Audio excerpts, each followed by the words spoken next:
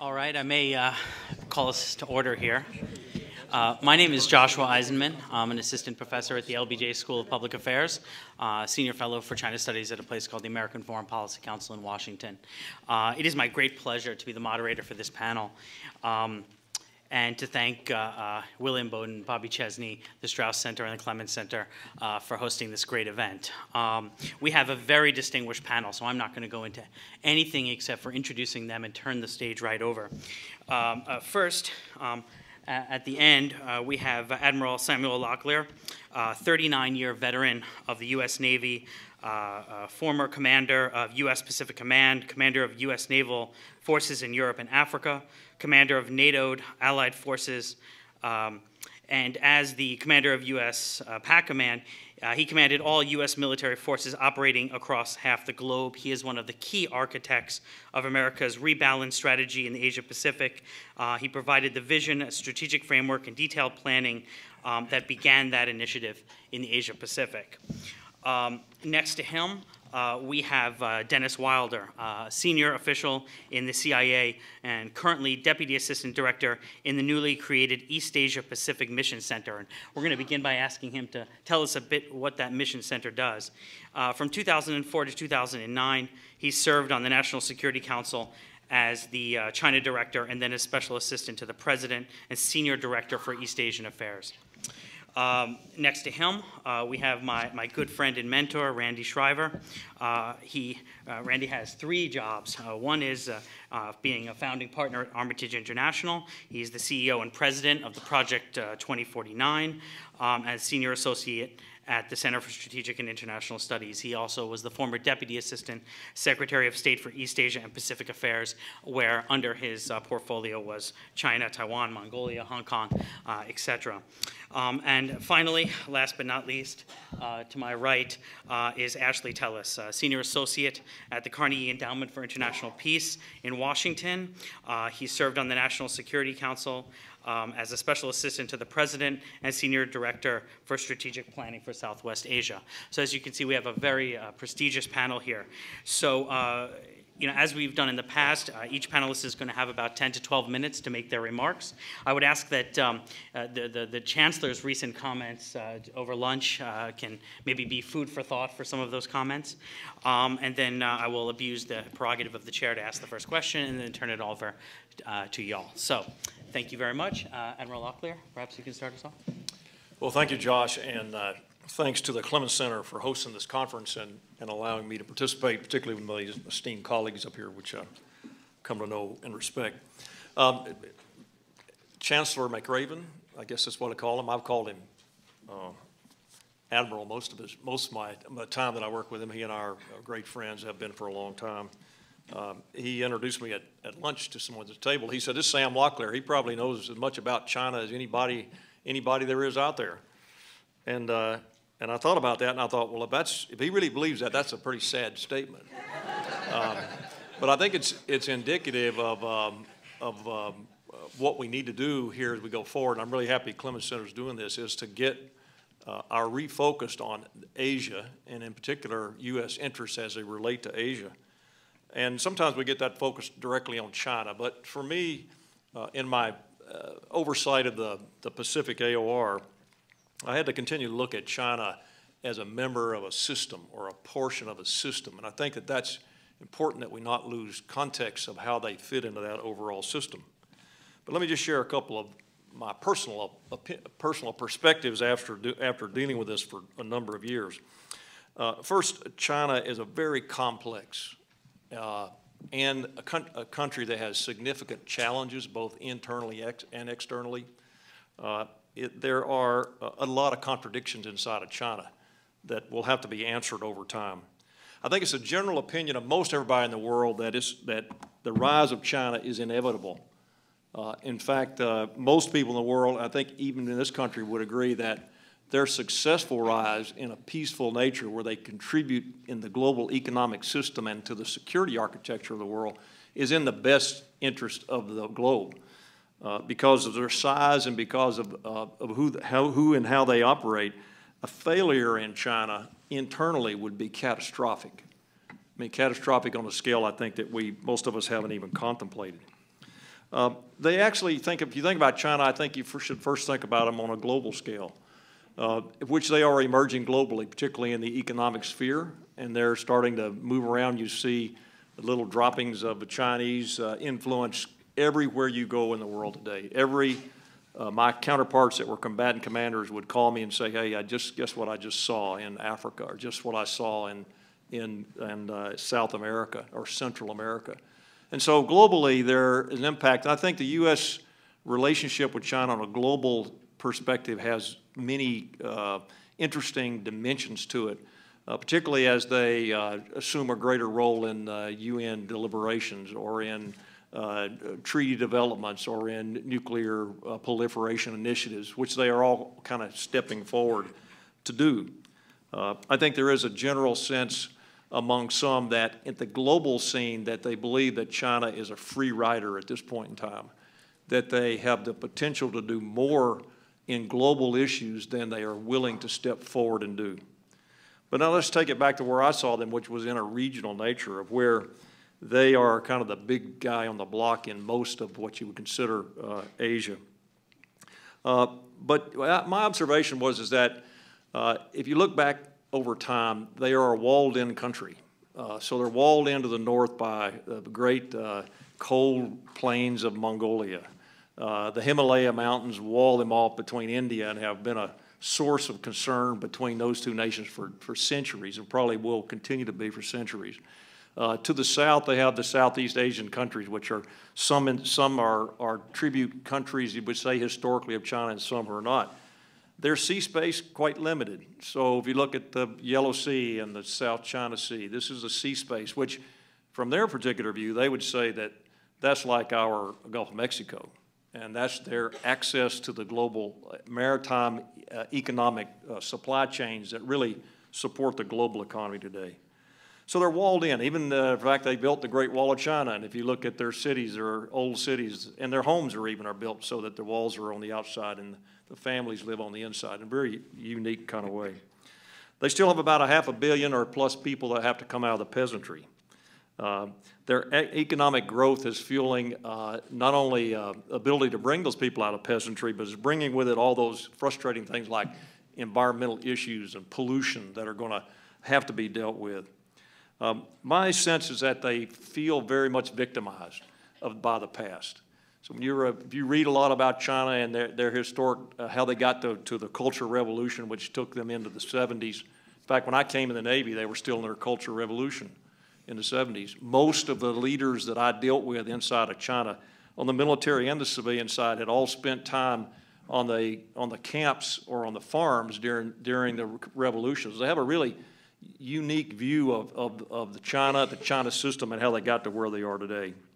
So they're really emerging very rapidly from isolations of decades, and they've done that in the last 4 decades. And I'd say that on some counts, they've done a pretty good job managing that. I mean, the size and complexity of what they have to do. They are doing that also under, I made the mistake one time of sitting with the Chinese and saying, well, you know, you're a communist dictatorship, and they both all looked at me in the room and went, well, that's not true. I said, well, what are you? And they said, well, we really are an authoritarian bureaucracy, which the more you think about it, that's kind of what they are. So they're even their own form of government. We think about it being a communist country with a Marxist. In fact, I kind of think about good California wine when I think about China. You know, it's a great form of authoritarian bureaucracy with oaky overtones of Marxism and Maoism, you know, a hint of Maoism on the aftertaste. And so depending on how long that wine ages is how you end up thinking about them. President Xi, I met him. He's an imposing figure. I think that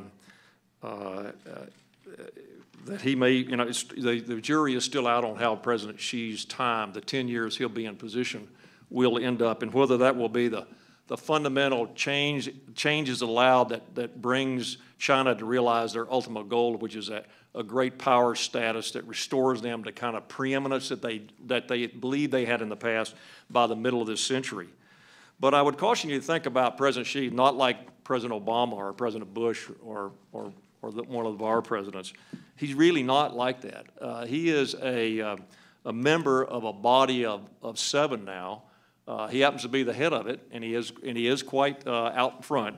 But when he goes home at night, he doesn't go back to the White House and deal like President Obama does. He has to go back into that group of 7 and has to reach consensus among those. So it makes things, I think, my observation, it makes things in dealing with China have to happen at a slower, more deliberate pace than you might think of in our own country.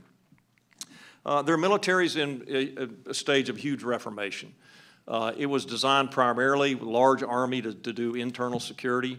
You know, when I first started sailing around the South China Sea as a young military or Navy officer, the best you could say about the Chinese Navy was that it was a third world, low-end kind of capability, which we didn't worry about too much about. But as China has started to realize its regional and global aspirations, that's changing, and I think that you can see significant investments in that. You can also see President Xi taking a very much more firm control of the military than what we observed in the past. And you can also see that he's recognized that corruption that was systemic in that organization has to be crushed out. And we've seen a lot of change in the time he's been the president in making that happen. So they are frustrated, though, and they'll tell you they're frustrated because they feel like that now that they have re-emerged after their Cultural Revolution, that they're emerging into a world where they were unable to set the rules or to even participate in those rules being set. And they look around, they say, well, who set the rules? Well, clearly in Asia, the U.S. set the rules. Post-World War II architectures, a series of alliances that were put into place, even the economic structures that permeate throughout, that have allowed the economic miracles to happen in Asia, were a product of U.S. involvement and U.S. structures there. The rule of law and those things that are allowing countries to survive over there and do well, and democracy reform were put in place by U.S. engagement. But at the strategic level, there's a problem. So the Chinese, for them to emerge and for them to come into the world in a way that they see that would benefit the Chinese people, and they are generally transactional people, which I find, which is not a bad thing. I mean, they don't hide things from you. They kind of tell you how they feel about it. They have to pursue a strategy of change. Things have to change for them to realize their strategic objectives, both regionally and globally. The U.S., on the other hand, and the U.S. and our alliance structures, we are pursuing a strategy of status quo because we like the way things are. We like the alliances that we have. We like the security architecture. We like the U.S. footprint there. And these are things that this strategy of change versus status quo can't exist in the same sphere with each other. There has to be something happen. There is going to be friction between there, and then the decision point is, where does that friction occur? And I think you can see that playing out now in places like the East China Sea, between the Chinese and the Japanese, and over the Senkaku, Niue Islands. And you can see it playing out in the South China Sea as well. So where else will it play out? Well, I think that one thing we haven't deliberated much on in this conference is North Korea and the implications of a failed North Korea or the implications of a reunited peninsula and the implications of how the Chinese will play in that and how the Chinese will play and juxtaposed to how the U.S. will react to it as well, which I think has to be given a lot of serious thought.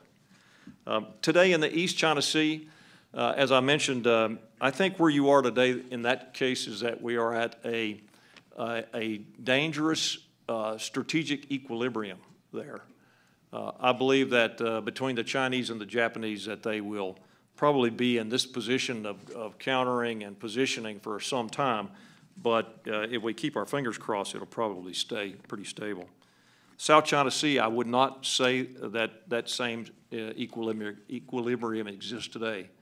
So the question, and we can talk more about it later if you want, in the South China Sea is what are those things that need to be put into place to restore equilibrium? Because the Chinese strategy of change is clearly apparent in the South China Sea and is clearly disrupting our strategy of retaining status quo. Cyber has been a place where I think we have both felt more compelled to be at each other between the U.S. and the Chinese, and yet to be determined how we will work that out. We are continuing to have dialogue, but that dialogue is slow and laborious. The same can be said for space.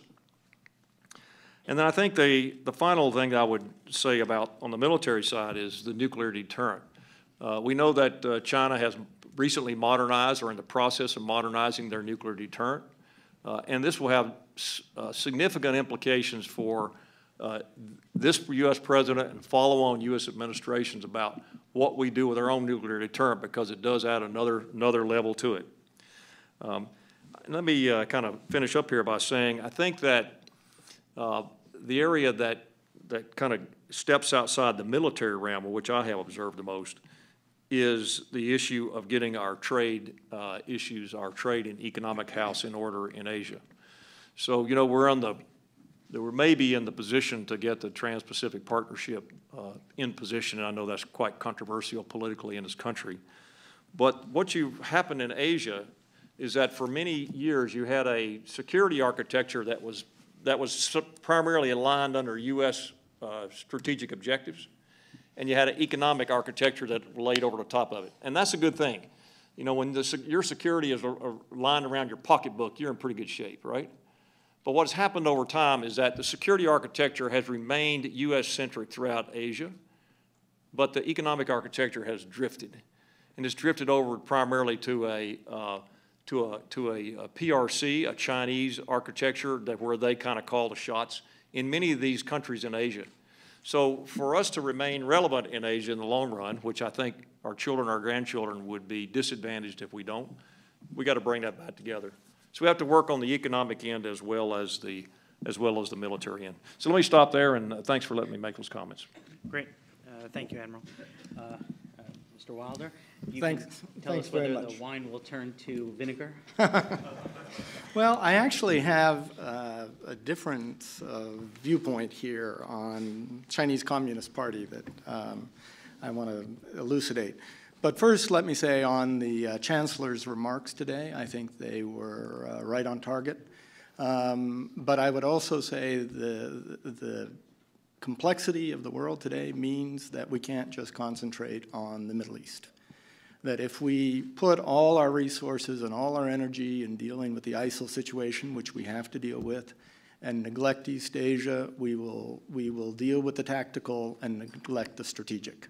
And so I just admonish you that I wish the world were simple enough that we could take on one challenge at a time. But this is a world that is highly complicated, and there are a lot of challenges that we're going to be dealing with all at the same time.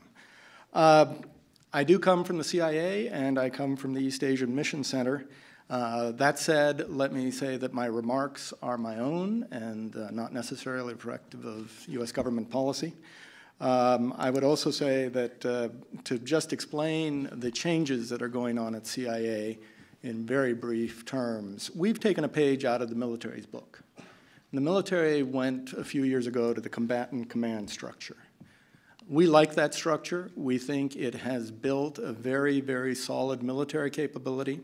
And what we're trying to do now is move intelligence in the same direction, so that on East Asia, all our resources on East Asia are together in one sort of common grouping, and we use the synergies of all of the different capabilities of the CIA against that particular set of issues. So it's an exciting period, actually, of change for us. But let me go to China. And what I want to do is very quickly do what Leon Aaron did far more masterfully yesterday when he talked about Putin. What I want to talk about is, what does the Chinese president, Xi Jinping, believe in? He has only been there for 3 years, and so he was not a known quantity. In fact, when I went to Beijing with President Bush in 2008 for the Olympics, the president was very excited about the Olympics. I was excited about meeting Xi Jinping because I thought there would be great insight I could take home, and I could, have dinner out on the subject of Xi Jinping for a good long time. He was boring. in that meeting. He gave us absolutely nothing of interest. And the reason was he wasn't in power yet. And in the Chinese system, the tall nails always get hammered down. And so he was very, very cagey in his rise to the top. Consequently, we have only since 2012 seen what this man's agenda is. And let me go through a little bit of the agenda. First of all, what the Admiral said was true. A lot of Chinese did not believe in the Chinese Communist Party anymore. Well, he's going to change that. He says, and he has said it very clearly, I want a cleaner party. I want a party that is more disciplined, and I'm the man to do it. And what he has done has been remarkable. He has taken on every sector of the Chinese system in an anti-corruption campaign, the likes of which has never been seen in China before. He has taken on Politburo Standing Committee members. He has taken on the children of the elite. And basically what had happened to the Communist Party over the years of Deng Xiaoping's "to get rich is glorious," the Communist Party got rich, individually got rich. And what you saw was the erosion of what was the basis of China since 1949. How has he done this? I've talked about the anti-corruption campaign. The other is that he has revived the notion that there is a first among equals in the Politburo Standing Committee. In fact, you may argue that he's moving toward first and no equals.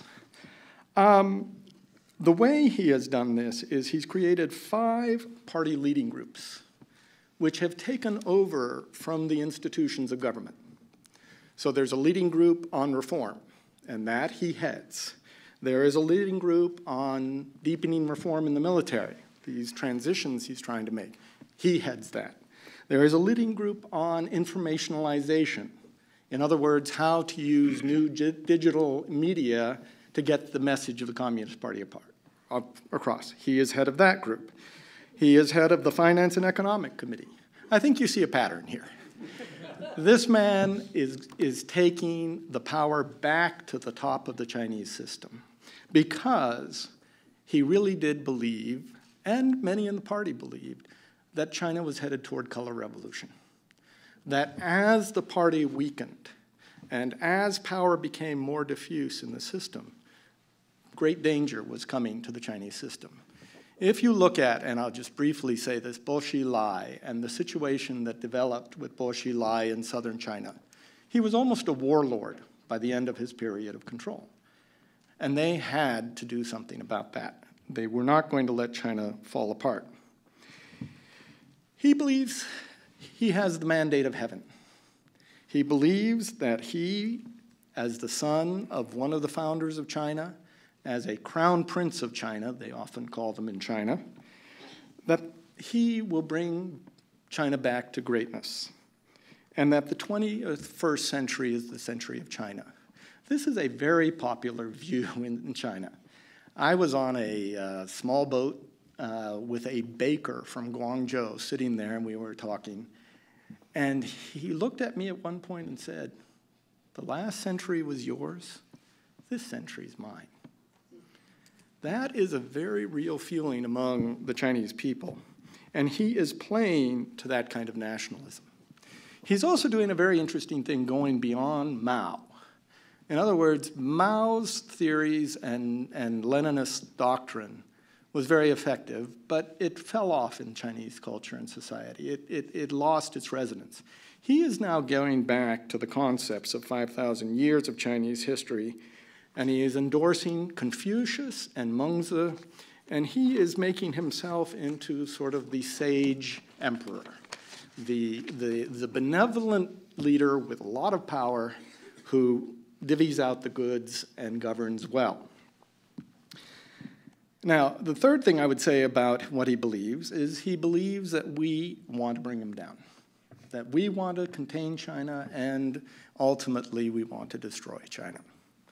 This has been ingrained in the Chinese culture for a great many years, and it continues to be there.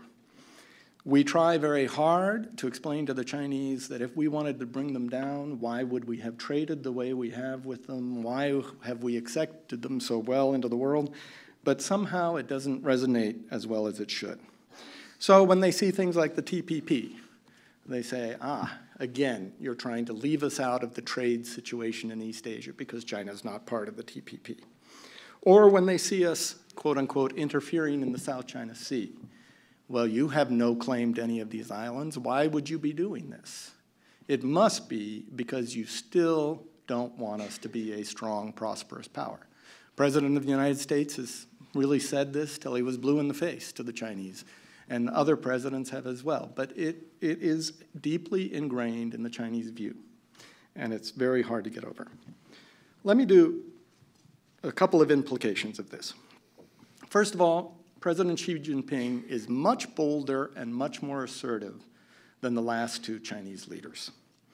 In that regard, he, in the South China Sea, has taken a much more aggressive stance than we might have expected out of his predecessors. I think, frankly, he's taken a page out of Putin's book. He has seen there were opportunities because of the distractions, perhaps, of the United States in other areas. Also, he held a meeting with the leader of Taiwan on November 7th. That was a surprise to everybody. I would submit to you, I think it was a surprise to the foreign ministry of China and many of his own people. This is a man who's making decisions within a small inner circle. So what's good about that? Well, there are a couple things that are very good for us.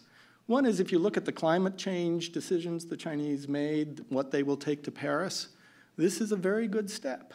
It is a very good direction on carbon emissions.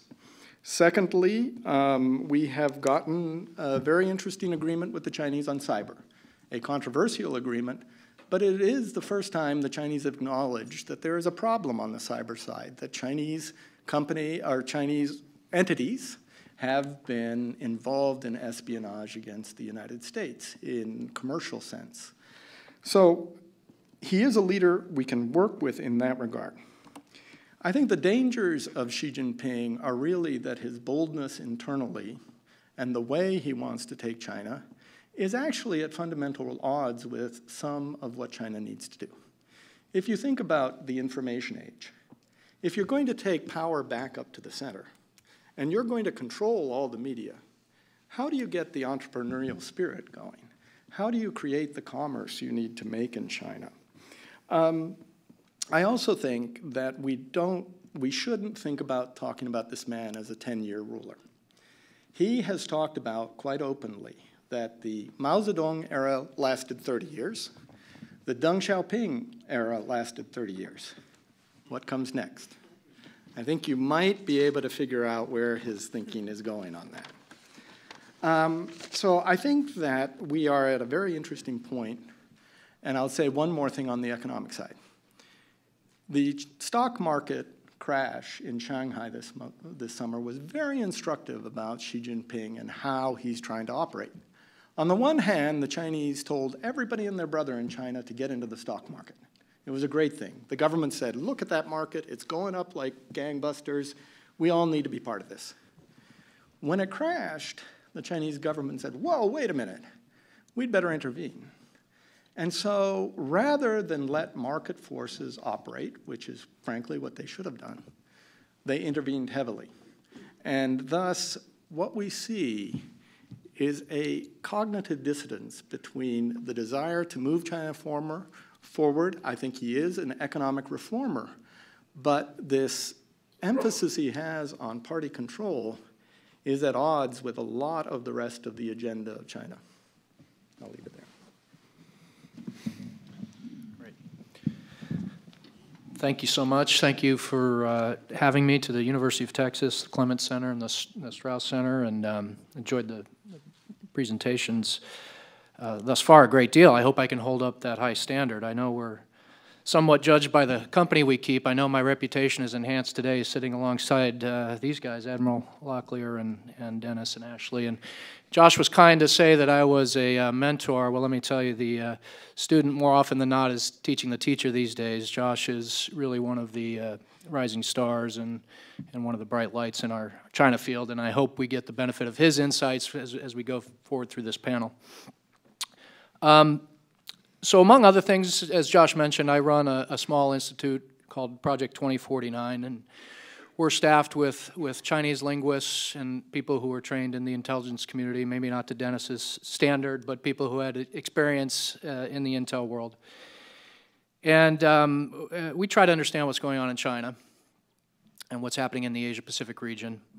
And I'm going to divulge some intellectual property here. I know this is perhaps sacrificing some IP that's critical to our success going forward, but I'm going to let you know how we do it anyways. So we have a very sophisticated technique. We read what they write, we listen to what they say, and we watch what they do. And to me, if you read what they write, listen to what they say, watch what they do, there are a few things that are so incredibly clear, without, in my mind, any ambiguity, that we somehow still seem to miss or at least have questions about. And let me tell you what we're observing. In my mind, there's absolutely no question that the Chinese view us as a strategic rival and believe they are embarked upon long-term strategic competition with us for as far as the eye can see. There's no question in my mind about that. Now, I don't mean to sound hyperbolic or alarmist in any way. I think we can still have a relationship that avoids conflict, military conflict, and is benign in that sense. We can still find areas of cooperation where our interests overlap. But I think we shouldn't be naive about the kind of relationship that China is currently seeking. You know, maybe over time, we can shape their calculus, shape their impressions of us, build trust, but I don't think we should be naive about how they view us now and what their goals and objectives are. So if you look at what they're saying and what they're writing, you know, sometimes I think the Chinese really benefit a great deal and count on the fact that not many Americans read Chinese or speak Chinese, because the way they talk about us is pretty shocking. They have no qualms about using terms like enemy number one in their military journals. Now, militaries, that's what arguably they do. They prepare for contingencies, worst case scenarios, but if you're under the impression there's ambiguity there, there's not. We are enemy number one for them.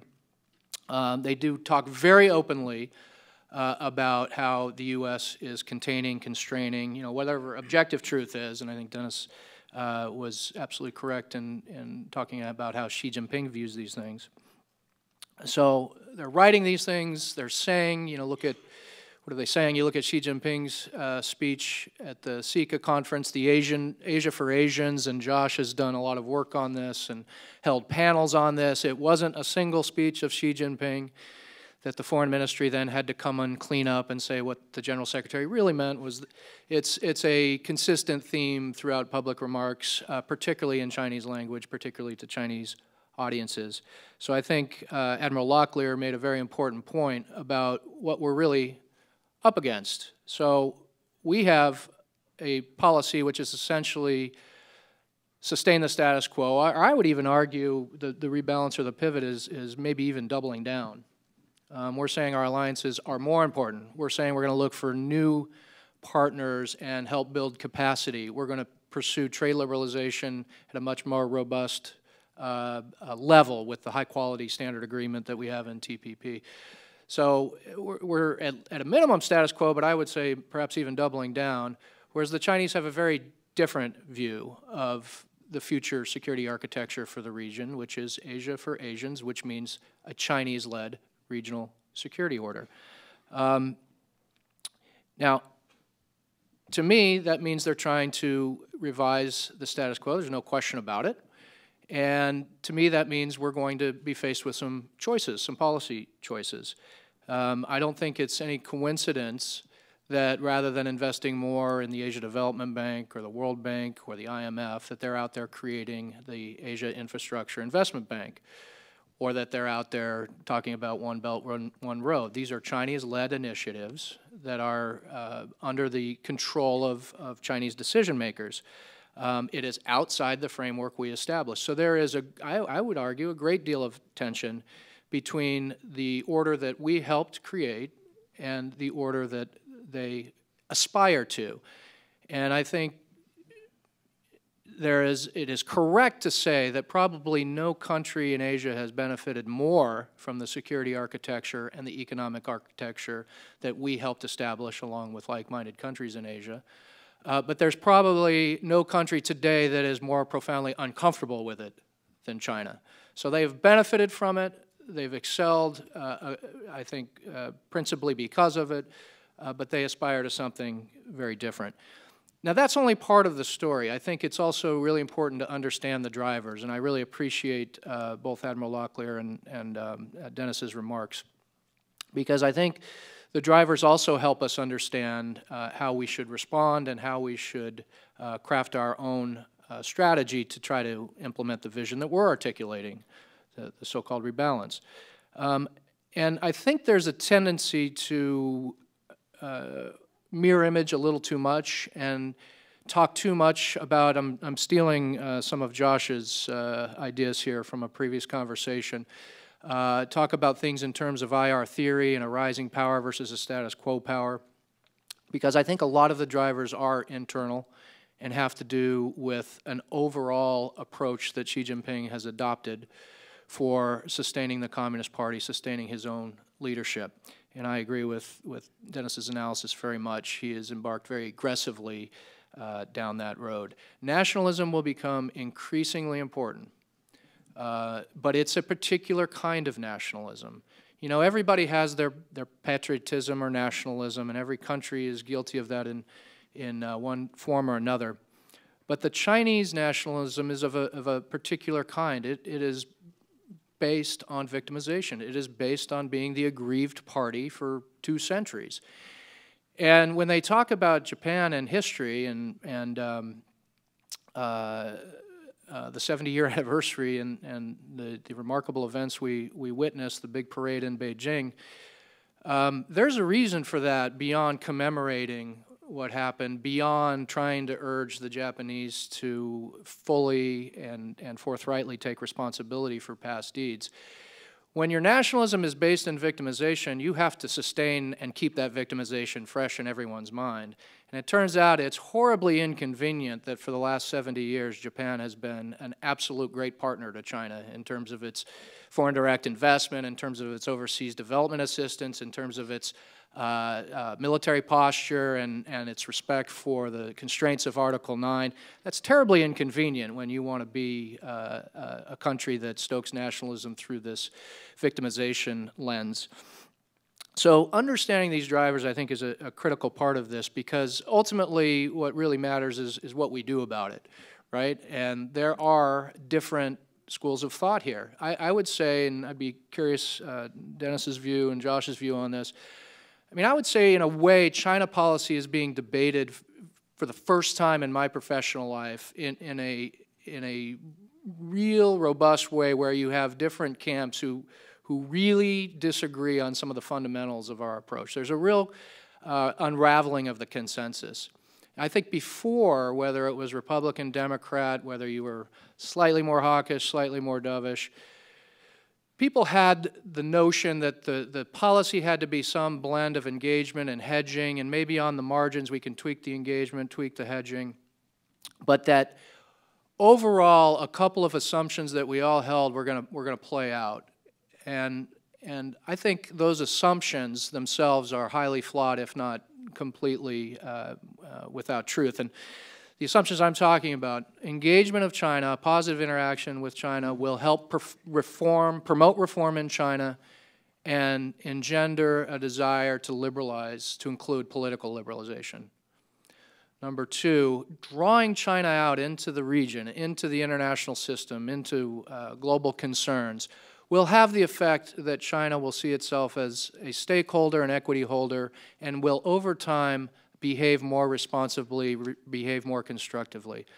I certainly believe those things, and I certainly was a party to policies that were founded on those assumptions. When I was at the Pentagon in the mid-90s, these were our mantras. We need China to participate in multilateral fora. We need China to participate in these various regional organizations, because surely, once they're at the table, they will see the equities involved and they will behave more constructively and responsibly. Well, I would argue both assumptions, as I said, are at a minimum flawed, but probably completely discredited. China is not reforming politically. It's engaged in serious backsliding in terms of trying to strengthen the hand of the party, in terms of human rights, religious freedom, internet freedom. It's all well documented. You can see what they're doing with house churches and with respect to how people use social media. I think it's pretty clear there's a backsliding there and an attempt to reinforce the rule of the party. And of course, this question about are they behaving more constructively, are they behaving more responsibly, I think if you look at many of the things that Admiral Locklear talked about, East China Sea, South China Sea, some of their development habits in other areas such as the African continent, I think arguably they're not. So what do we do about that? I think, as I said, there is a genuine debate underway. There is, I think, a voice for more accommodation, that the real problem is this issue of lack of trust. China does see us as an enemy. They do believe we're trying to contain them, and we haven't been able to persuade them thus far that we're not doing that. We just got to try harder. And we got to particularly look at some of the areas that they describe as core interests. So there is a voice that says we should change our policy on Taiwan. There's an asymmetry of interests. They care a lot more than we do. Perhaps they're headed in the direction of reconciliation anyways. Why don't we get ahead of that curve and get credit from the Chinese rather than be the last holdout? And generally this view, they pull that thread far enough and there's a belief we could head towards some sort of G2 or some sort of more collaborative management of regional and global affairs. That's one thought. I think there's another thought that endorses kind of a muddling through and buying time, either because we don't have any better ideas and that this blend of engagement and hedging is the worst of all policies except all others tried, and that, you know, we can tweak on the margins as necessary and we're doing about as best as we can and we're not going to war and, you know, we can sort of live with that. There's another part of that same school that says we should muddle through because China just might not make it. There are internal problems, whether that's the environment, whether it's the corruption that they aren't fully getting their hands around despite the efforts of Xi Jinping, ethnic tension, all these problems, the fact that they might get old before they get rich, this demographic issue that they have, which is not uncommon in Asia, but theirs is weirder because they have this gender imbalance. So there's that school. And then there's a school that thinks that, no, we really have to be on a footing for strategic competition. And again, that's not to say you can't find cooperation in such an environment, but that we have to think differently about how we approach issues like the South China Sea, how we think about our mill-to-mill relationship, and so on and so forth. I've got views on that, but I'll just leave that out there on the table as the different schools of thought that I hear. And I do think, you know, on discrete issues, we'll be challenged on this more and more. And we really will have to decide how we're going to orient ourselves. I think a year from now, and this is not at all fishing for an invitation, Will, to come back and speak, but I think we're going to be in a very different place in the Taiwan Strait. I don't blame Tsai Ing-wen. I don't blame the DPP. I blame the fact that the Chinese are profoundly uncomfortable with democracy in Taiwan, and that at some level they understand that their policy has been a horrible failure. That despite all the cross-strait trade deals, despite all the people-to-people exchanges, there are more people in Taiwan who want eventual independence. Status quo now, yes, but eventual independence than ever before. The number of people who want eventual independence is over half, and the people who want eventual unification after the status quo is almost, it's approaching almost nil. It's single digits, to be sure. So their policy is failing. Remember, the Chinese don't want status quo in perpetuity. The Chinese want unification. And what they've done so far hasn't worked. So Tsai Ing-wen and the DPP may just be a very convenient excuse to ratchet up the tension and resort to more coercive tools while trying to engage us in a program of co-management of Taiwan and get us to put pressure on Tsai. So you can invite me back and we'll see how I did on the prediction. But I think that some of these discrete issues are going to come to the fore more quickly than any of us want, and will be tested. And this is where I think, I guess I'll close on the invitation to comment on the Chancellor's remarks. To me, it's on the mark, but I also feel like it's Groundhog Day, you know, that movie. As an Asianist, as a China specialist, you know, just when we get people's attention, just when we get a policy, we get sucked back into the Middle East. And the most valuable resources in Washington, it's not money, it's not military equipment, it's not any of these things. It's the time and attention of your senior-most leaders in government, to include the President and the Secretaries of State and Defense. We've certainly lost that for the time being, and hopefully we'll recapture that as a person who agrees with Dennis that although there are important things going on in the Middle East, the strategic challenge that China is presenting is really the challenge of our time. Thank you. Thank you, Josh. Let me start, as others have done, by thanking Will and Bobby for the invitation. It's wonderful to be back here in Austin. Let me start by arguing the proposition that Randy just left off with, because I fully concur with what he said. We are in the earliest stages of a long-drawn strategic competition with China. But the important thing from my point of view is that we have brought this situation about as a consequence of our own strategy. That is the irony, I think, of how the international system has evolved. And there is a moral hidden here which should remind us that even our greatest successes often contain the seeds of their own undoing. When we set out to integrate China into the global system after 1971, we did so on the assumption that China would join the liberal international order in much the same way that all our other Asian allies did between 1945 and 1971. And we started out on the assumption that that integration would be important in terms of enabling China to grow, but it would have fundamentally no impact on global politics. That is, there would be no consequential change in the global balance of power as a result of China's integration into the international system. And therefore, we could champion that integration, as Randy identified, actually with clear-throated conviction. Because if at the end of the process, you had a more prosperous China, a more democratic China, and a more cosmopolitan China, what's to lose? You end up with a win-win across the international system. And the United States preserves itself as the system leader, and the Asian system then becomes an avenue for greater peace and greater prosperity, both of which were put in place as a result of a massive expenditure of American blood and treasure during the Second World War. Except that this time it was different, because we ended up strengthening a country that was not like just any other country in Asia. First, China is a true candidate great power. It's a continental-sized state with enormous latent capacities. It's not a South Korea.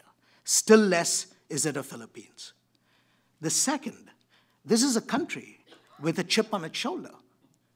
Once upon a time, China was the center of the Asian universe. The entire Asian geopolitical system revolved around Chinese primacy.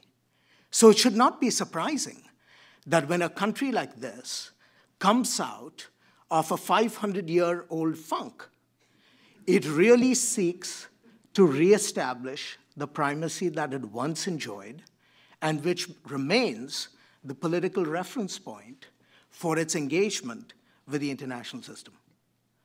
And to make things worse, this country was a very odd country because of the character of its state-society relations. It's a Leninist state which seeks to control a market society. And that, all put together, ended up with China pursuing goals that should come as no surprise to us.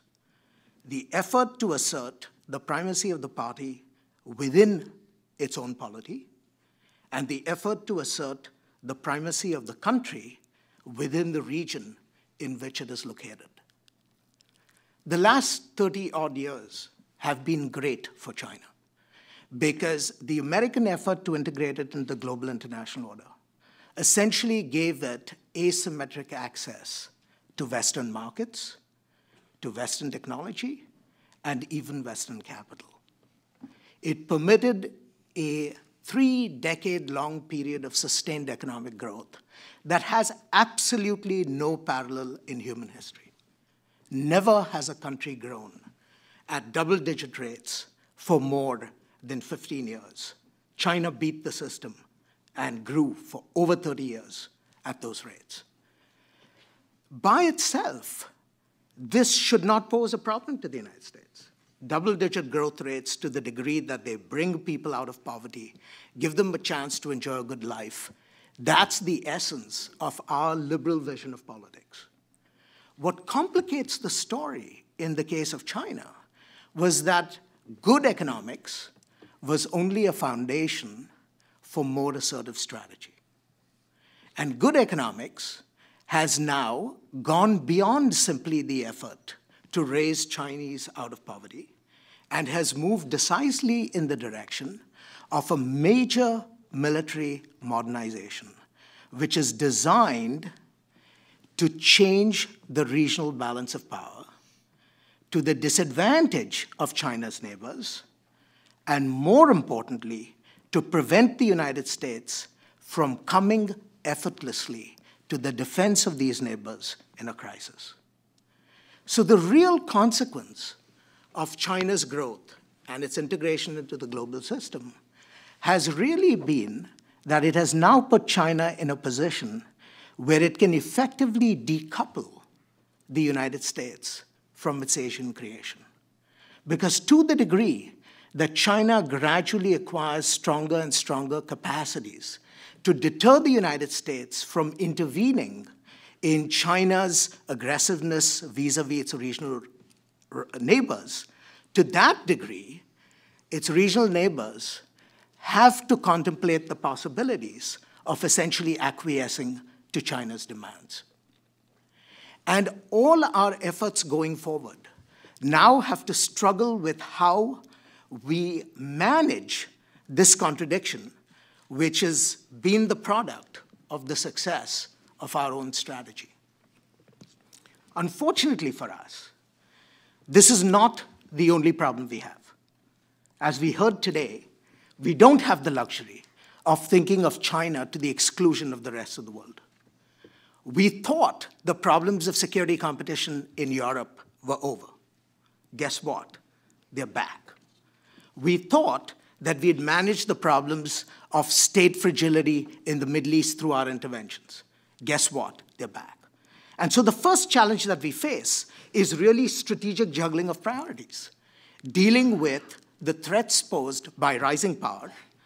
At the same time, when we cope with the threats posed by a declining but assertive power, and the threats posed by essentially fragility and weakness spilling out of the regions in which they are inhabited. What makes things more complicated is that the US economy today, while certainly better in absolute terms than it was many, many years ago, is still in relative terms performing less well than it should. And so this bears directly on the question of resources that the United States can commit to juggling these competing threats simultaneously. And there's a third problem, which actually is a structural one and hard to overcome. It's not that the United States doesn't know how to deal with rising competitors. Hell, we've been dealing with competitors of different kinds since the birth of the Republic. But what makes this competition different is that we actually end up being deeply interdependent with the rival whose actions we seek to control. We didn't have this problem during the Cold War. The great advantage of the Cold War was that we had economic integration among friends, and we had economic autarky across blocs. So we could deal with the Soviet Union without having to worry about whether the Soviets could manipulate the economic relationship with the United States, because there was no economic relationship to manipulate. This is a problem that we have with China today, which is not susceptible to any easy solution. So as we go forward, what are the things that we have to do to salvage our position in the international system? I think the first transformation that we have to make is the transformation that Admiral Locklear, Dennis Wilder implicitly, and Randy emphasized. That is, we've got to think of China as something more than a strategic partner. We've got to think of it as a partner in some areas, and we need to keep the lines of cooperation open to sustain that partnership for whatever benefits it brings. But we have to be cognizant equally of the fact that there are things that China is going to do that are going to be deeply, deeply dangerous to our core interests. So we need essentially a gestalt switch to think of China in a different way. Second, there is no competition with China that can be won if we do not go back to looking seriously at rebuilding the foundations of our own economy.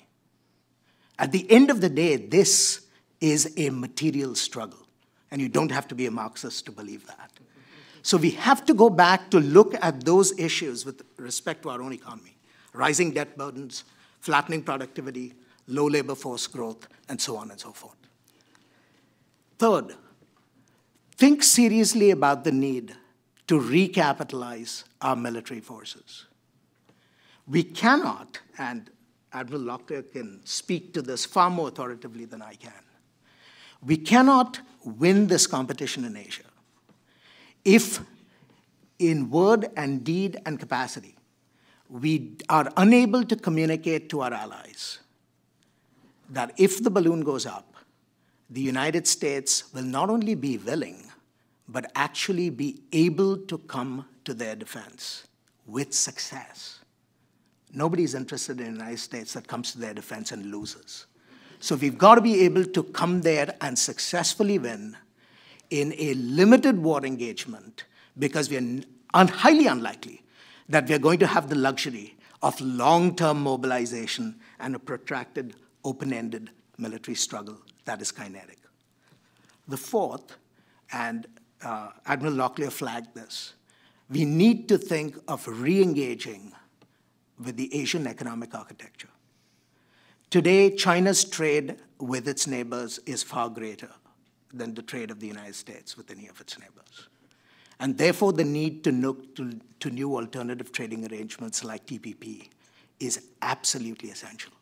Now, unfortunately for us, the TPP that has just been negotiated is not, in my book, a gold standard TPP. It's not a TPP that allows us to either maximize our economic advantages vis-a-vis China, nor does it give us enough reasons to keep the Chinese out if that's what our policy requires us to do over the long term. I don't know how we fix this problem, because now, as a result of Trade Promotion Authority, we have only up or down votes with respect to TPP. We don't have the capacity to amend the agreement. But we have to find creative ways of figuring out how to get engaged in the economic architecture. Next, we need to rebuild our alliances. And we need to rebuild our alliances not simply with our existing partners, but with other states that happen to be threatened by China. And there are two countries in particular that are very pivotal to my calculations. One is Vietnam and the other is India. And finally, we have to start thinking seriously and talking seriously about a very uncomfortable subject, which we thought we left behind. and that is the future of technology controls with respect to rising regional powers. We had a great system during the Cold War. That system has atrophied for very understandable reasons. But if we do believe that there is a China on the horizon as a strategic competitor to the United States, then the question of how we gain the benefits of globalization on one hand, while limiting its adverse consequences, particularly with respect to technology diffusion, is something that must preoccupy us in the years to come. Let me just end on one note. And this was implicit in the remarks that were made by others as well. Maintaining American primacy in Asia is extremely important, not just for Asian security, but ultimately for American security. There has been a geopolitical reason going back close to 200 years, why the United States always wanted to prevent the rise of local hegemonies in Europe and Asia. If we permit a local hegemony to arise today, we lose access to the most important center of gravity in the international system. And the only way to prevent that from happening is to make certain that American primacy is essentially reinforced, refurbished, and ready to rock and roll. To do that, we have to make hard choices. And I just want to end by saying, doing that is going to be expensive. There's no question. But losing that primacy will be even more expensive in ways that we cannot anticipate today. Thank you. Well, those are some excellent comments. Thank you very much, gentlemen. So I want to use my prerogative of the chair to ask a question here, which has, I guess, two sides. Randy mentioned and others mentioned how for a long time our strategy towards China has been engagement and hedging.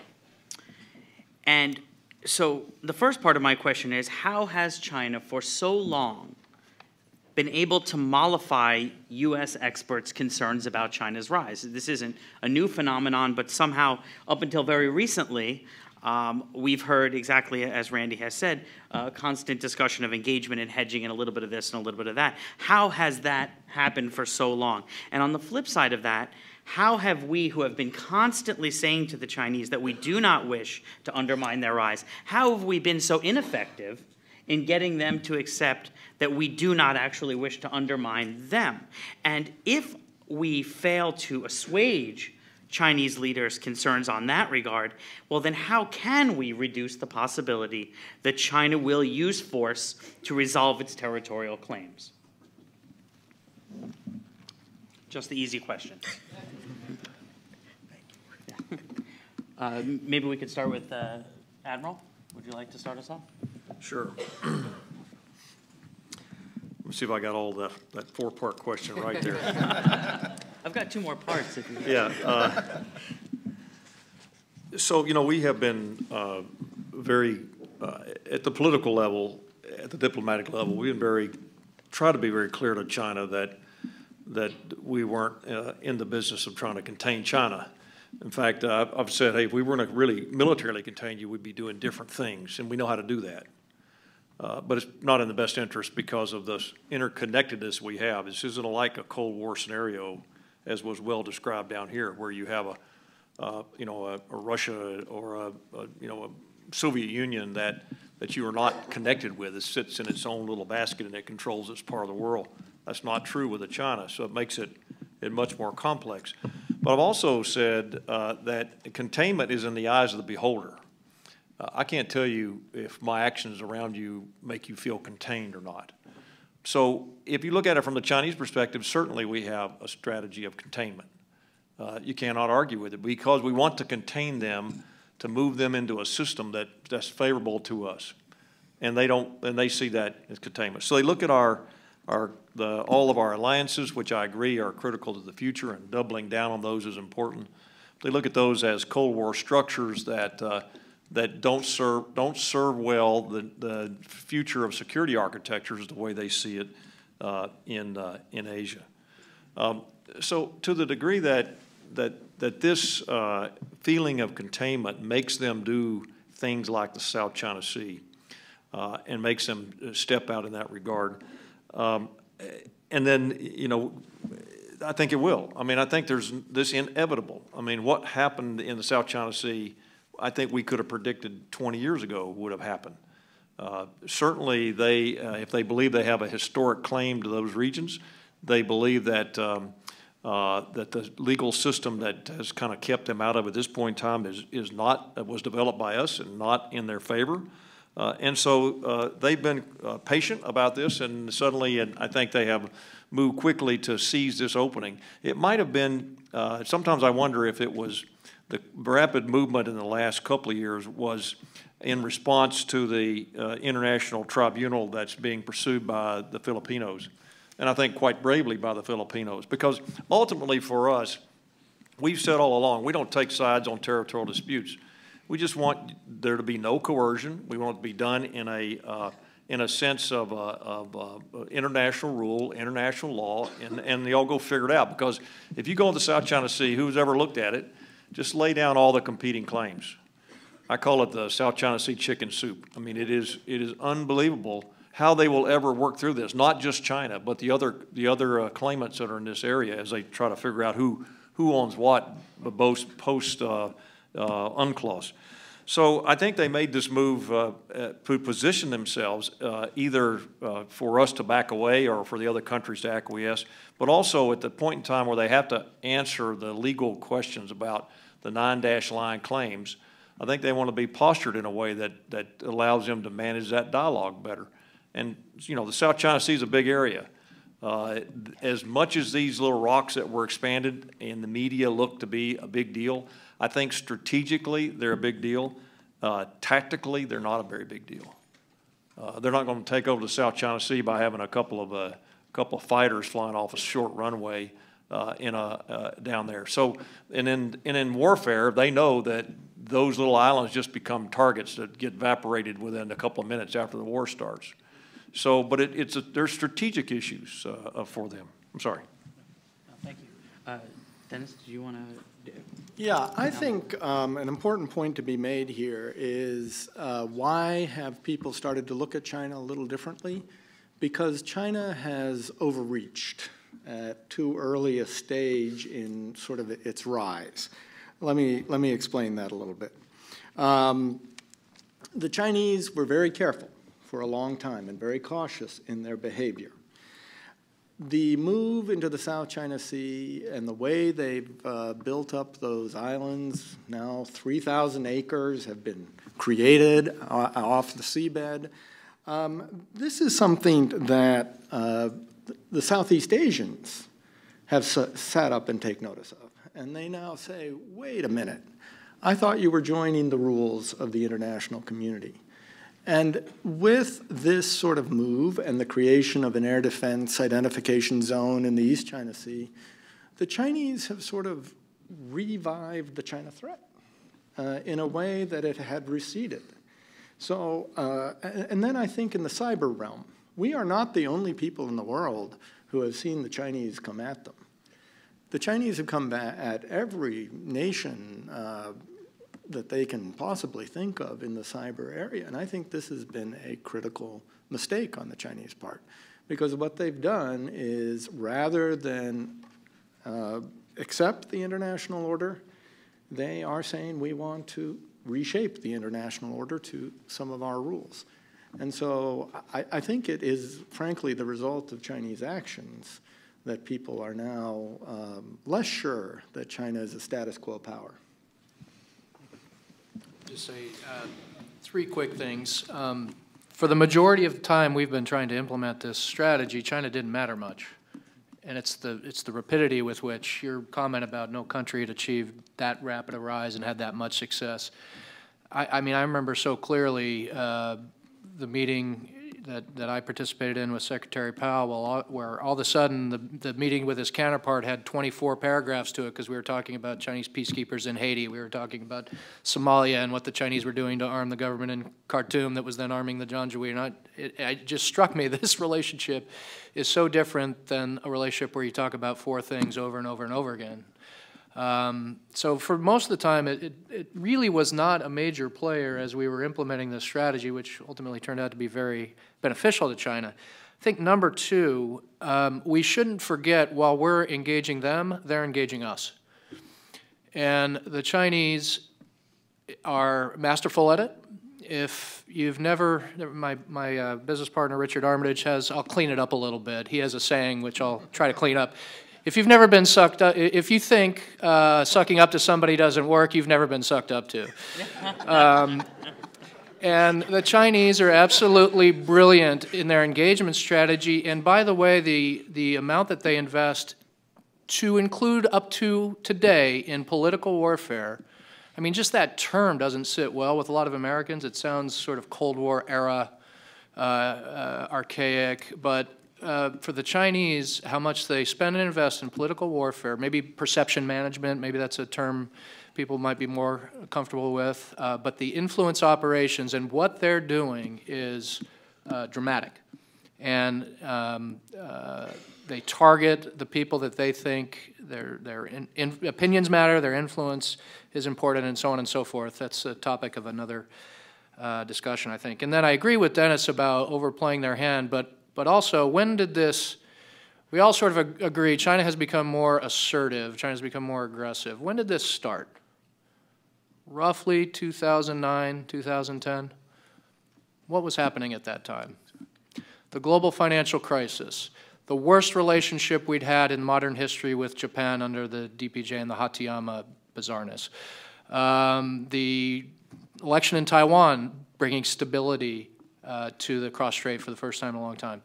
China saw a window of opportunity. So it was, I agree, they ultimately overplayed their hands, but their literature was filled with this notion of strategic opportunity, window of opportunity. They really thought the global financial crisis was going to put us on our back heels and change the power hierarchy, perhaps in a permanent way. And I think they did miscalculate and they did overplay their hand. Thank you. You asked how the Chinese managed to con us, in effect, for such a long time. And I think everything that has been said before, I completely agree with. But I think there's something far more fundamental. And that is, deep down in the psychology of the United States, is a deeply liberal disposition that looks at the world in ways that not everyone in the international community looks at the world. So we think of order as essentially a creation where if people are gaining from, why would they want to disturb it, right? And there's almost an innocence sometimes in the United States about the way we think of the world around us. We imagine that people are sort of stronger or more pale reflections of ourselves. And then we are repeatedly surprised when we discover that there are agents and entities in the international system that, one, are not like us, don't share our goals, don't share our interests, and are willing to surprise us repeatedly, right? What I find interesting is that even when surprised, and we've been surprised as far as I can remember, since at least 1914, right? We still relapse into the expectation that next time will be different. That somehow, the lesson has been learned by would-be anti-status quo powers. And if they do something crazy, they will invoke the righteous indignation of the United States, and therefore they will never do it. I'm still waiting. So we're not through the looking glass yet. Yeah. Okay, I'd like to turn to the audience here in the front row.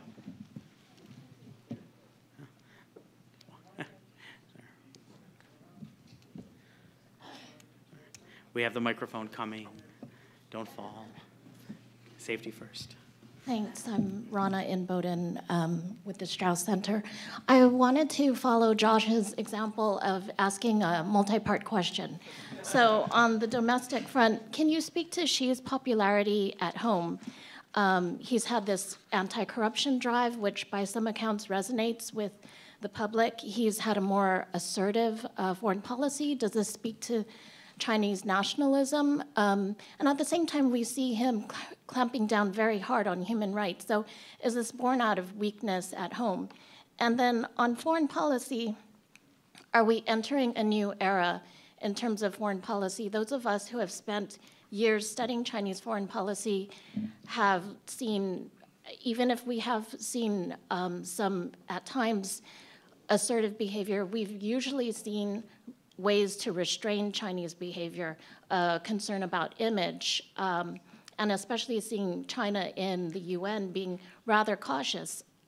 Are those of us who have spent all that time now have wasted those years? Because aside from Xi, who has a more assertive foreign policy, for years we've been hearing debate or bubbling about within the Chinese community, within the elite foreign policy community, about China's rise and taking a more assertive role in the world.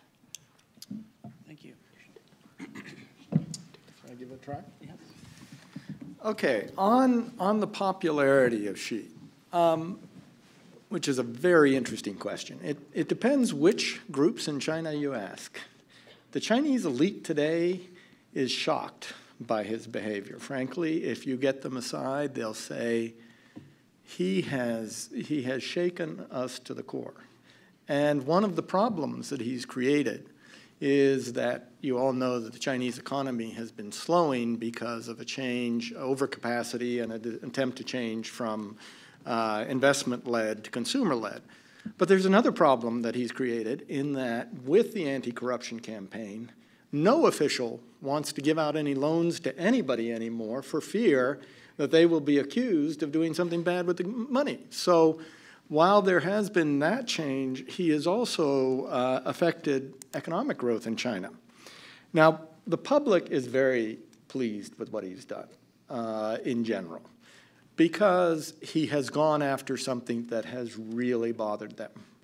They have been preyed on by officialdom. They have had to pay bribes. Every promotion in the Chinese military, we now understand, took a bribe for many, many years. And the people were tired of this. They were tired of a leading group in the government that was predatory. And so that has been popular. His difficulty, though, is this popularity will wane if the Chinese economy slows too far. Because there is the implied in the economic reforms of Deng Xiaoping, and it has been a tenet ever since the beginning of the reform era, that we will allow the government to make policy, we won't get involved in politics, but the government in turn will create an environment in which our incomes and our livelihood continues to go up. So there's some danger in what he's doing. He calls this the new normal, and he's hoping for a new normal that is around 7% growth a year. There are a lot of economists who are doubting that right now. And so we'll have to see whether this popularity is maintained or whether he starts to hit some problems because of the economic situation. I think another important aspect to contemplate is the press and how the press is managed in China and how that feeds into Xi's perception of his popularity. I've said to my Chinese counterparts, I said, I wish I was in your position. I said, you have a press that you tell them what to say, they say it to you, and then you believe it. So that's a pretty nice position to be in. And so to the degree that that the Chinese people believe what they're told to believe about Xi, and to the degree that we believe what the Chinese press tell us to believe about Xi, must be a consideration. I'm fine. Okay. Go. Oh, I did want to, just on the second point you made about sort of, can we still get China to, in other words, can we shape Chinese behavior? I think there are places in which we are able still to shape their behavior. They want to be in on the consensus on many different things in the world situation. We have gotten them to move, as I said, on climate change. We, I think, will shape their behavior some with the TPP, because I think they will now have to move in certain directions in order to stay within sort of the new economic order in East Asia. So I don't want to leave you with the impression that all is lost on China. I think Also, I think that she, as a new leader, has made some mistakes, and I think that if we sustain our involvement in East Asia, work with our allies in East Asia, we can shape his behavior. Because unlike the Russians, they need us. They need the markets. You buy $1 billion a day worth of Chinese goods. That is important to them. That's important to Chinese stability. And so we do have some levers in this situation. Admiral Eisenman? Josh, being somewhere between 25 and 35 years older than all of us speaking, but therefore having watched this part of the world for a very long time, I remember the Japanese growth that was close to this percentage for a very long time. And then suddenly the property bubble burst, and they went into the sustained, ongoing challenges. And as I watch China, I worry, given the size of the local debt and all the rest. I can still print paper, but I see some troubling signs that they could repeat the Japanese model, and I would urge that may be a bigger problem for us than less, because that certainly will cause political instability inside. I'm probably subject to part of that perceptions management that's been discussed, but 3 years ago, I was hearing, particularly from the PLA side, but many of the others, U.S. is a declining power, we're the rising power, we're going to pass you by. I've not heard that this year in my interactions at all, as they look at where they are and begin to recalibrate. And finally, I heard criticisms of Xi this past June for the first time inside the old families in the process. Uncertainty. They keep bringing up succession. Well, why should he tell anybody what his plans are until he has to in 2017, when 5 of the 7 standing committee members have to retire in the process? And by the way, reactions? Well, they don't have to retire. This is an informal rule it's an unwritten rule of the Chinese Communist Party in recent years. And there are a lot of people who say, why would she have the head of the corruption, Wang Jishan, leave? This guy has been so effective for him, he needs him to remain, and even though he has passed the age standard. Unless he's done, but that seems unlikely.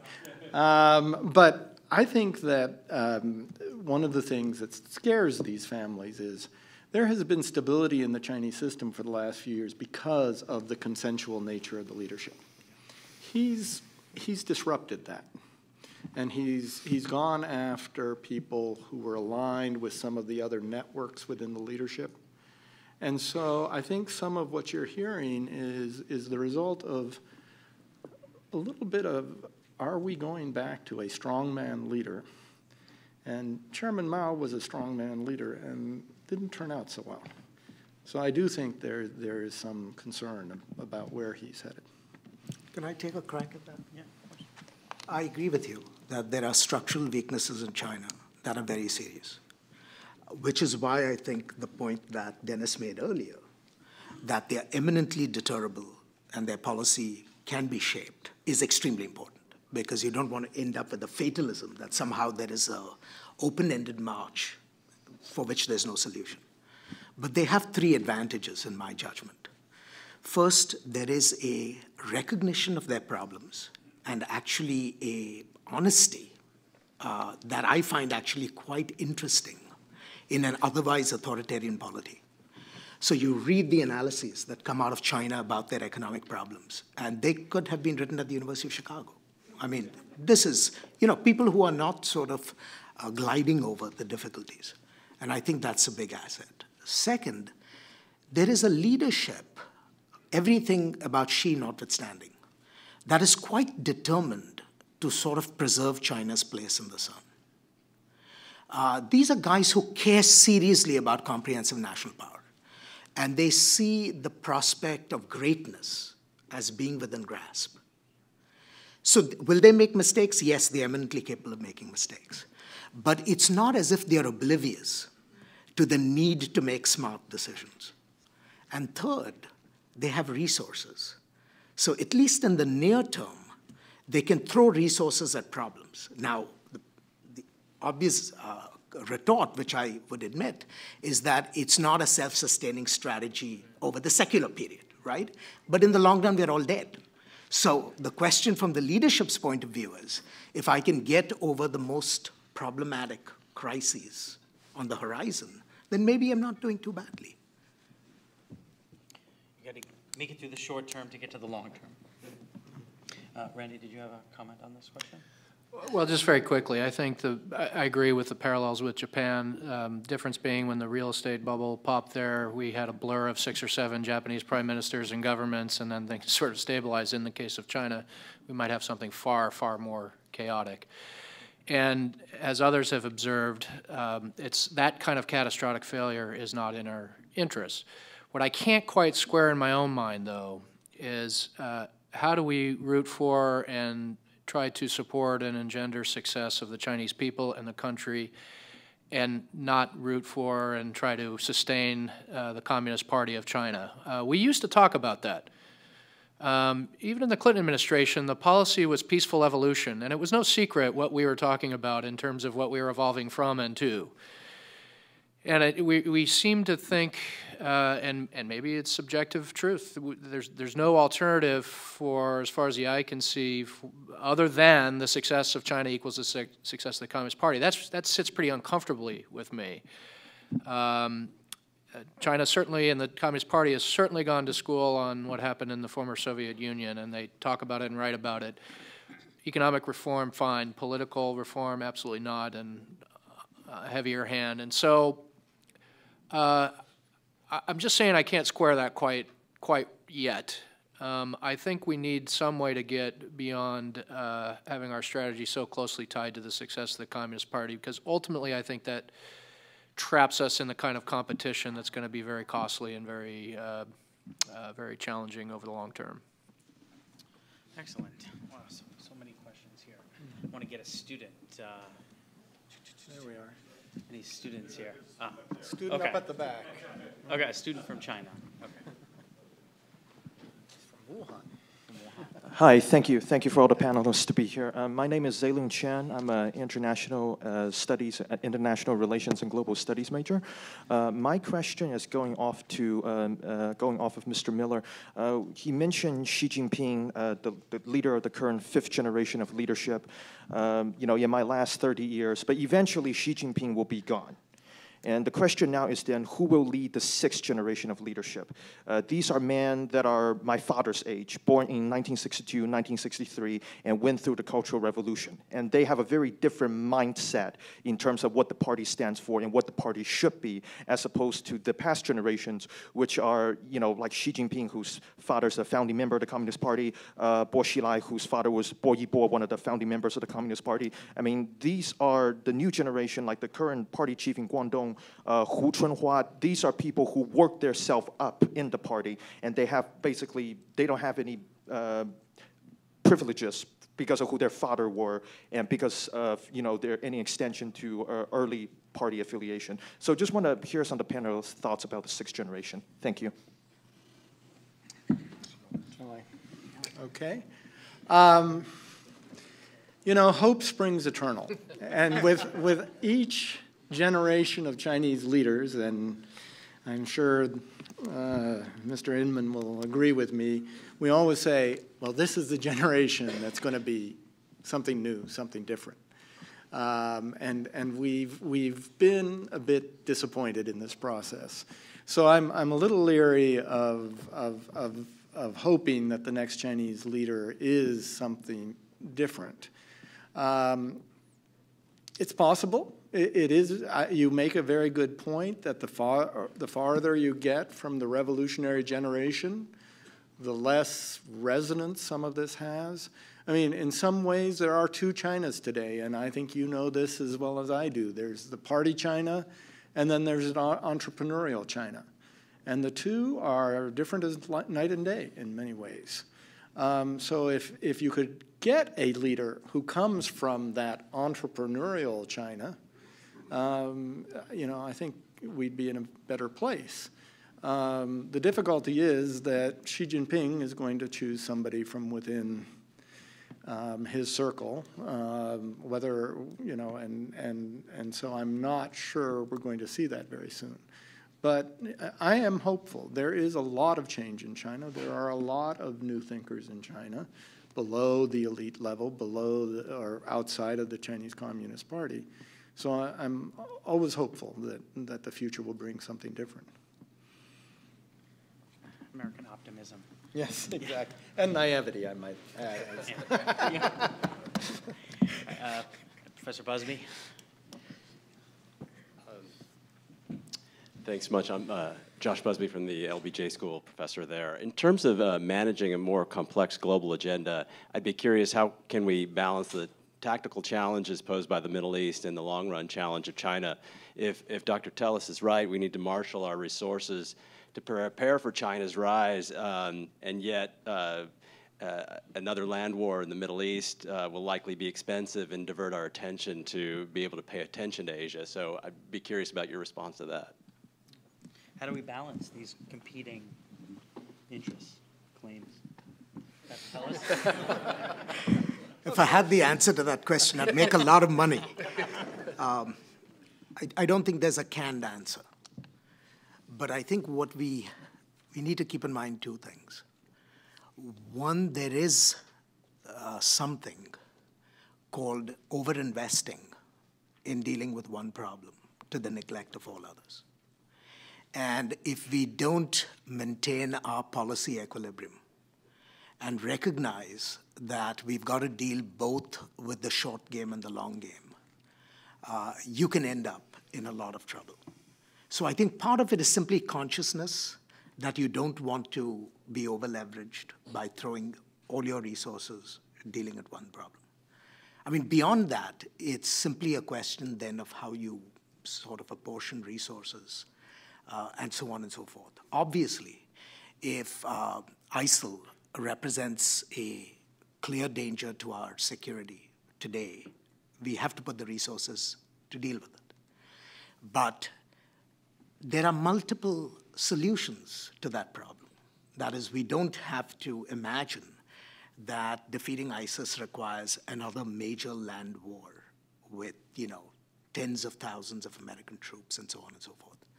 I think our planners and our military are creative enough to be able to find solutions to defeat this within the limits of our capacity. So that's the first point I'd like to make. The second point I'd like to make is a broader point, and it has to do with the whole question of US-China competition.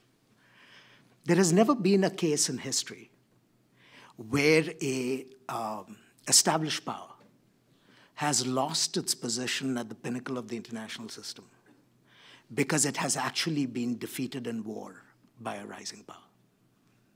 No case. There are numerous instances, though, where established powers have lost their position because they so expended themselves in some campaigns that they opened the door for bystanders to then take their place. The great example is actually Great Britain against Germany in the early 20th century. And so my concern, and this goes back to attempting to answer Admiral McRaven, is we definitely need to defeat ISIL. But let's not presume that defeating ISIL requires us to commit so many resources that we're simply incapable of managing the others. And I think at the end of the day, the United States of America can fight 3 campaigns as long as we're smart and as long as we do it wisely. Yeah, I would second that in spades. I agree with the Chancellor. I think that this war on terrorism will be with us forever. As I told someone last night, when I was 8 years old, the population of the world was 3 billion people. I turned 61 last month, and now the population of the world is 7.5 billion people. It'll be 10 billion people by the middle of this century, assuming nothing bad happens. So that's going to create a lot of people that are competing for a lot of different space and a lot of different ideologies. So you're going to have terrorism. So we have to have a continuous build a capability to maintain our country safe, our livelihood safe against terrorism. And we have to be able to do that continuously. Now, but I don't think that in the larger construct of strategic challenges that we have, that terrorism will could fundamentally shift the strategic poles of the globe. I think it's just going to annoy us and terrify us, but it's not going to do this to the globe. What could do that to the globe has been done in history before, is where you have a major power dispute where one becomes preeminent over another with a vastly different ideology, and we don't want that to be anybody but the United States to be in the tweaking mode on that. So I think to answer your question, there was a good recognition of this by this administration back in 2012 when they signed out the Rebalanced Asia Pacific document. It's about 14 pages. It's not a long read. If you haven't ever read it, you should. It just lays out exactly what kind of how we're going to go after it. But it is not about just the military either. Military is only a side part of it. It's about how does the U.S. reorient its diplomatic, its economic, its political, its social, its energy policies, all these things to recognize that our children, our grandchildren's livelihood rely on what's going to happen in Asia in the 21st century. And if we're not there, you might have this.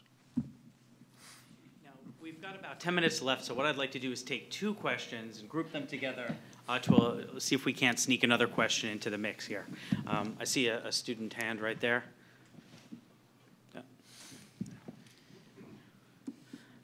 So we'll try to keep these 2 relatively short, and we get more in. I wanted to say thanks for speaking to us about all of these different issues, but I had a question specifically about the cyber issue. I know that a lot of attention was paid to the agreement between Obama and Xi recently, but I wanted to know your perspectives on whether that is something that the Chinese government has both the will and ability to do something about, or if that's more of just kind of a political statement. Thank you. And one more. I guess this young lady sitting next to you, or right there. Yeah. Yeah. Do you have a question? No. Yeah. Oh, you didn't. Okay, I'm sorry. Dr. Eisenman. Right here. Oh.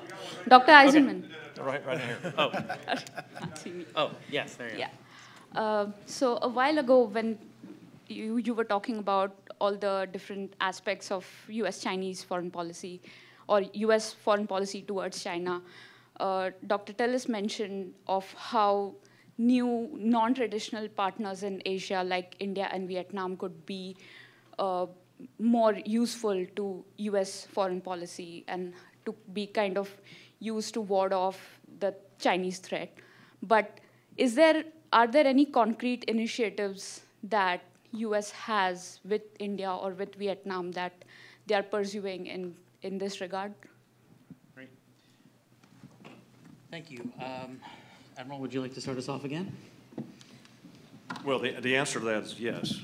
I think that first of all, the ASEAN countries and the ASEAN structure, even though it is not a model of any kind of security architecture at this stage, it certainly has been a beneficial voice and a growing voice in what happens in Southeast Asia, particularly as it relates to how you deal with or may shape a more aggressive China. So I don't think we should give up on ASEAN. We should support it. I think that you'll see that probably in the coming months that we will, as a country, will improve our relationship with ASEAN. We'll elevate it to a strategic level of a greater preeminence. It's not going to solve all the problems, but it is good. And certainly some of what I observed, I mean, I would have never guessed that when I came in the Navy, we were at war in Vietnam, and then when I went to Vietnam as a PACOM commander, that we have a significant number of security things that are in common with each other. And certainly that type of activity with Vietnam, Malaysia, Indonesia, the ASEAN countries, even countries like Mongolia. I mean, if there's any Chinese people here, I apologize for saying this, but most countries in Asia want to be more like the U.S. than they want to be like China in every regard. And so as long as we have that going for us, I think that we have the opportunity around the periphery. And the rebalance does that. I mean, the rebalance is really a long-term look at how do you position yourself. It's not just about China. China is kind of kind of moves around inside this architecture, and it hopefully will help shape China. But it includes a growing number of improved alliances that we have already, and a growing number of strategic partnerships, including places like Vietnam, Malaysia, Laos, pick one. Thank you. Just along those same lines, another way I've heard people put it, China's soft power is really bad. And if you take North Korea out of the equation, China's best relationship in Asia is probably not as good as our worst. And I'd include Myanmar, I'd include Cambodia. So it's not all doom and gloom. More countries admire and aspire to what we're doing. Maybe a quick word on cyber. I'm very skeptical of this agreement, and I think we already have evidence that it's not being honored. And I didn't quite agree with what you said earlier, Dennis, which would probably be the only thing I didn't agree in your excellent presentation. You said it was implicit acknowledgement by the Chinese part about these activities. Actually, what I heard them say is, we've never done that before, we're not involved in that at all, and by the way, we won't do it again now that we've agreed to it.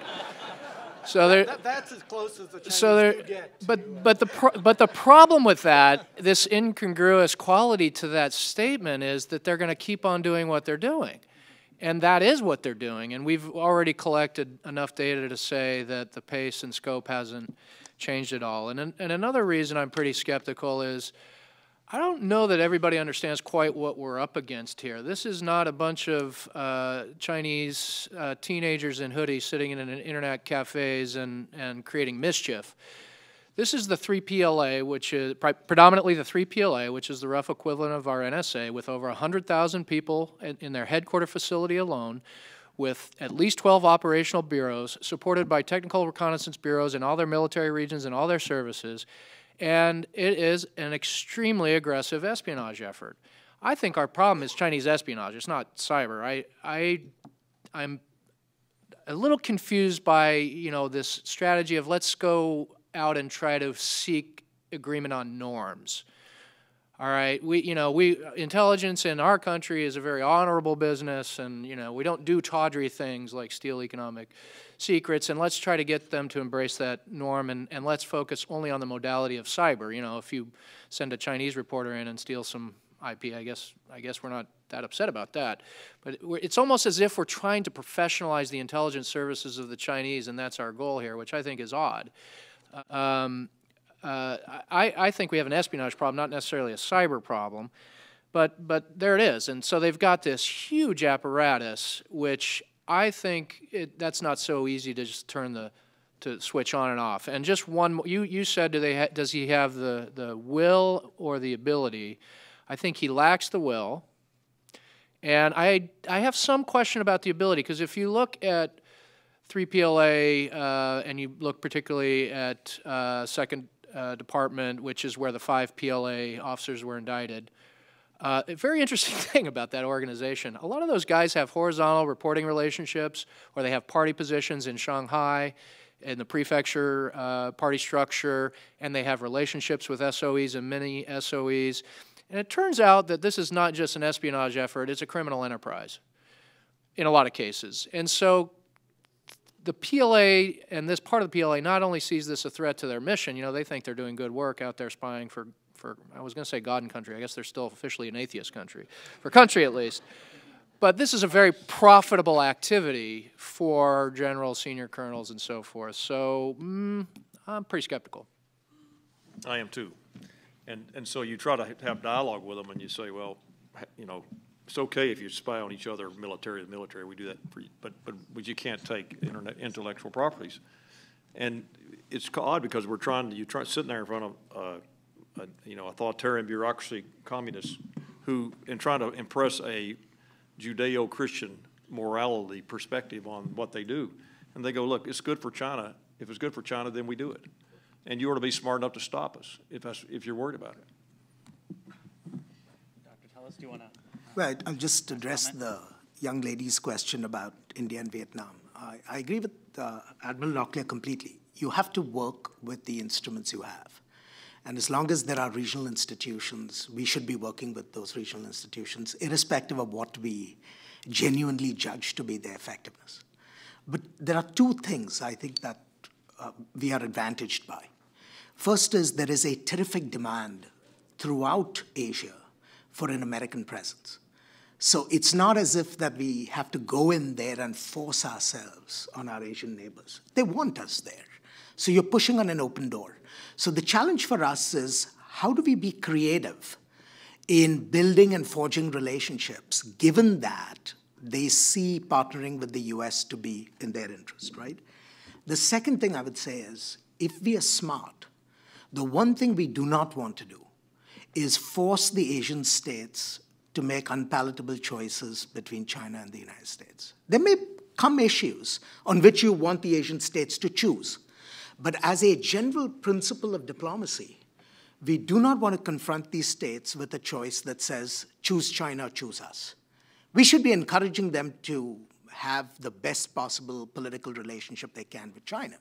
What we should be doing is simply seeking to have a bilateral relationship with each of these countries that provides more and is better. Better because it really speaks to their own true aspirations for security and autonomy. And the advantage we have, because we are so far away, is that we can actually do it with some credibility, because the Chinese are closer than we are, and they will be the natural magnet for the region's anxieties in any case. Well, I want to thank the panel for an excellent discussion. We're going to take a bit of a break.